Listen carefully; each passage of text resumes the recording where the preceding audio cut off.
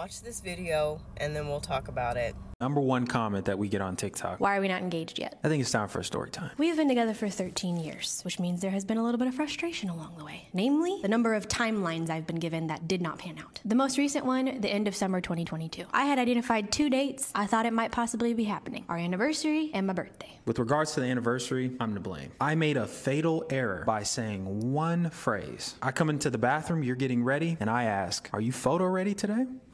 In my mind, I'm thinking there is no other reason he wants to know if I'm photo ready. Today is the day. It was not the day.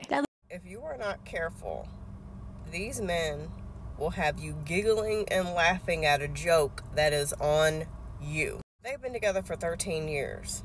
How is that rushing? First of all, if you're not careful, they'll be having you losing all of your logic and all of your common sense. And you'll be making sense out of things that don't make sense and saying things don't make sense that actually do make sense. And I don't know if I put this in the clip, but she shared how her family was kind of concerned about one of y'all getting married. Listen, I get it. Sometimes you can have family members because you come from a marriage-centered, male-centered family, and they, from the jump, ask you, when are you getting married? When are you having kids? I get that. But I'm sorry, 13 years? I think they're looking at you like how a lot of us are looking at you. Also, if a guy wants to marry you, if he is on the same page with marriage as you, he will get it done. Okay? There won't be all these excuses about, okay, once we get a house, once I get some more money, once I get some more this, once I get some more that. You can throw together a wedding thanks to TikTok and Pinterest and Google. You can throw together a cheap wedding, okay? You can cut back on a couple things and get a marriage license.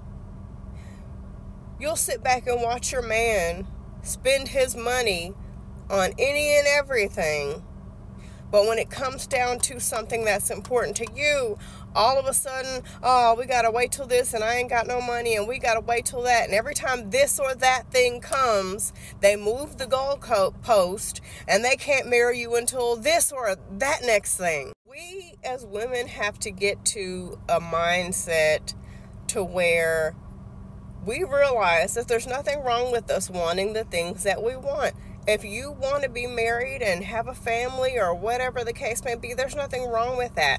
But I feel like where we mess up is getting with men who either say they want those things and they change their mind later, or they play us because they just want to trap us and they say they want those things, or they never wanted those things. They were upfront with us, and we just thought somewhere in our delusional minds that we could change them. If it was one of the first two things where they said, yeah, I want to be married, I agree with you, blah, blah, blah, and then they show you that they are no longer on that same wavelength. They seem to be going in the opposite direction of what you guys agreed upon.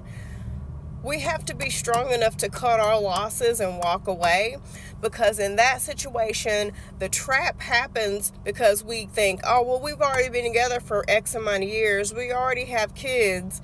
We already have a house. We already have an apartment. We need to get to a point where we say, I don't care what we have. I'm walking away because I'm not letting you waste any more of my time. You were dishonest, and you said you wanted this thing that I wanted as well, and now we're here, and you're saying something totally different, and I don't appreciate that, and I'm not going to allow you to waste my time anymore. If you got to take some time to save some money or do whatever you got to do to make a plan and get out, then you do that. And then for the other situation where we think that we're going to change this guy, we have to start being realistic and stop walking around thinking that we are living in some live, real, romantic comedy.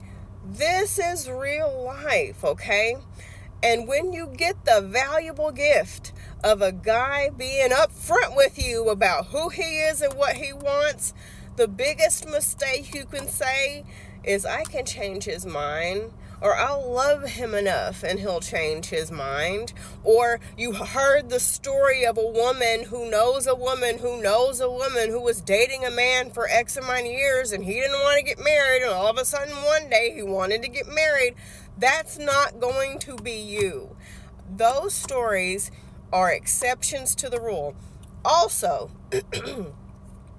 I've witnessed women in those particular stories.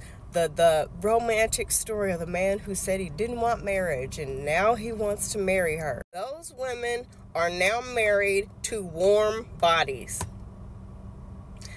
Somebody who's just there. Because what they left out is the fact that they begged and they pleaded and they argued for that man to marry them. And when he finally did, it was kind of like a shut up ring situation here.